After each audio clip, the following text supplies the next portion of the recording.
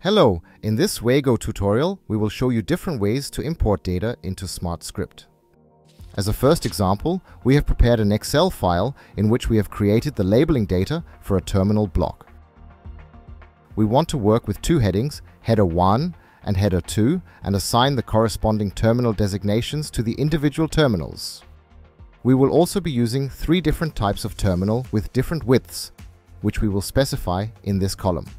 Wherever an end plate is to be fitted, we have simply inserted the width of the end plate, 0.8 mm, without reference. In SmartScript, we create a new project with the label 2009-110, which we want to label with the data from the Excel file. In the Insert menu, we find the Import button, which we use to open the data import window. The first thing we do is browse for our source file, the Excel file with the terminal designations. From the drop-down menu at the bottom, we select the correct spreadsheet and we see our table of terminal names. The first row contains the column names, which we do not want to print, so we can hide them by ticking First row is header. In the next window, Layout Design, we define the layout. We have two headings and specify this under Number of headings. Here we can select the position of the headers. For example, if the terminal strip is mounted at the top of the cabinet, it often looks better if the headers are below the individual terminal names. The number of levels indicates how many levels are to be created in addition to the headers. In our case, it is 1, but it is helpful to be able to create an extra level here, for example for double-deck terminals. In the two areas, Marking Order and Terminal Block Marking Rotation, we can adjust the alignment and sequence of the text if, for example, the terminal block is installed vertically. In the next window, Data Import, we assign the data to the previously created layout. To do this, we select Header 1 and click in the header of column B, where Header 1 is located, and Header 2 is then in column C. The terminal width is an optional field. If it is left blank, the default settings will be used, which we can define below. If we are using a cutter, we can select different options for the cut marks here, for example as shown here at the end of the printout. At the bottom, we can now import the data into our project. If there are already labels in the project, we can choose to add the new dataset at the beginning or at the end, and the strip will be labeled. The end panels and crop mark are inserted, and the different clamp widths are also visible. In the next example, we want to create individual 60 mm sections with different MAC addresses from the continuous marking strip we have in an Excel or CSV file. To do this, we will create a new project, this time using the project wizard. We would also find the 2009-110 label strip in the terminal block labeling, but we will search for it directly in the entire catalog and select it. Now, tick the box next to divide material into sections, enter the desired length of the sections and create a new project. In the Insert menu, we open the Import window with Import and select our source file. The MAC addresses are listed in the MAC address worksheet, followed by the production date and a column with the MAC address and production date. Again, the first row in the header should disappear, and we move on to the Data Import window.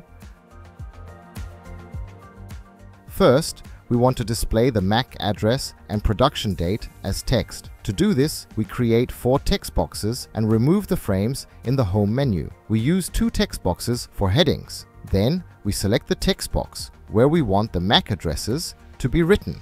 We select the column with the MAC addresses in the table and click on Map Data.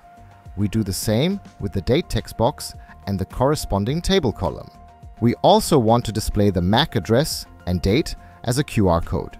To do this, open the barcode window from the Insert menu using the barcode button. Select the QR code and paste it, still without content.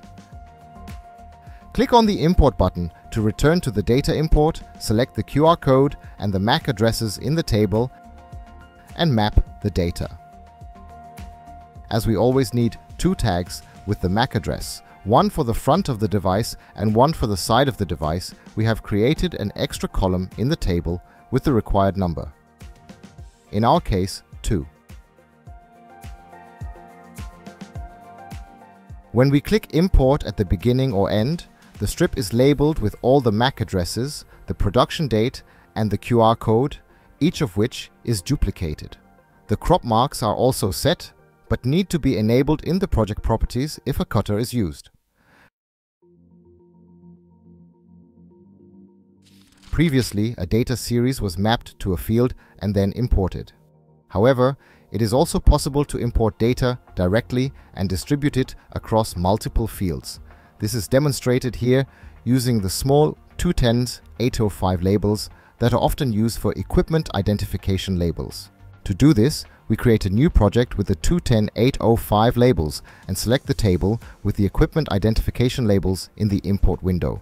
In the data import window, we now switch to the direct transfer view. First, we need to make sure that both label fields are selected in the project window, otherwise only one side will be labeled.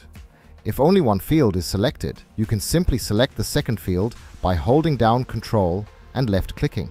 There are several ways to arrange the equipment identification on the labels. The source data is always extracted line by line from left to right and sorted according to the selected option. In this case, it is recommended to sort from left to right first and then from top to bottom.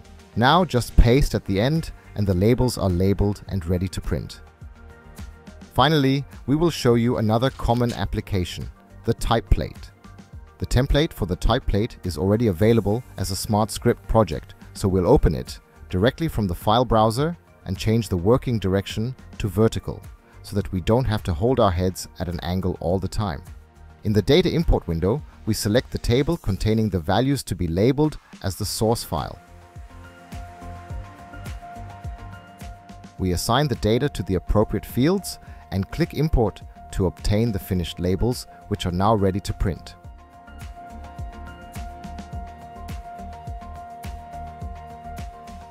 This concludes the SmartScript data import tutorial.